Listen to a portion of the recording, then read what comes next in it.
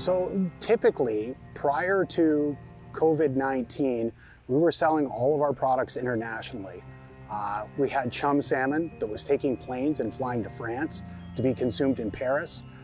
We sold a lot of our sockeye salmon to Japan. We had a significant amount of our spot prawns that were being sold to China, Taiwan, Hong Kong, also into Japan, also into the US. And when COVID hit and we saw that disruption in the supply chain, particularly around restaurants, it was really a blow to everyone, of course, in food. So that was kind of when we pivoted and we started looking at local distribution direct to consumer. Well, the biggest motivation has been to keep the doors open and keep everyone working in the plant and, more importantly, working on our boats. People were quite concerned at the beginning that maybe we would be shutting, maybe they would be without jobs. And in fact, we were actually able to rise up and get all our employees working together and meet new demand areas.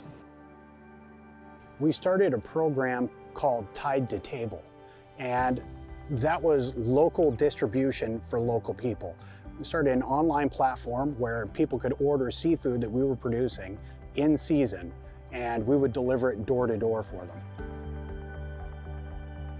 My message to the people of BC would be to keep sourcing products and companies that are made in BC by people from BC. It's okay to ask where your fish or where your beef or where your lettuce comes from, because it's worth it to know that there's a traceability factor. Finest at Sea has been a pioneer in traceability for the better part of 20 years. And I'm really happy to see that people are catching on and finding out that it's worth it.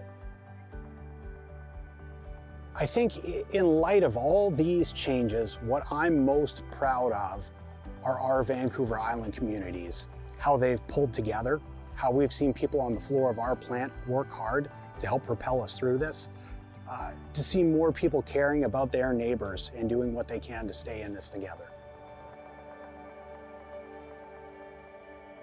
When COVID-19 first hit us in the early spring, we had to adjust our production schedules to fit what our consumers were telling us.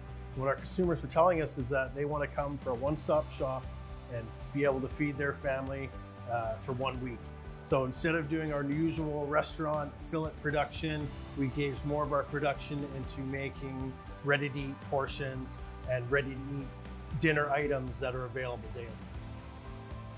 If there are lessons from what we've experienced in COVID, is that opportunities exist, but they might not look like they did before. For many years, BC's been exporting some of the nicest seafood in the world to other parts of the world. And one of the solutions that we've found is British Columbians want to stick together. They want to help each other out. We're very, very grateful for everything you've done to support us through this time. Thank you for continuing to buy our products. Thank you for all the praise that you have given us for delivering quality seafood to your door. Thank you.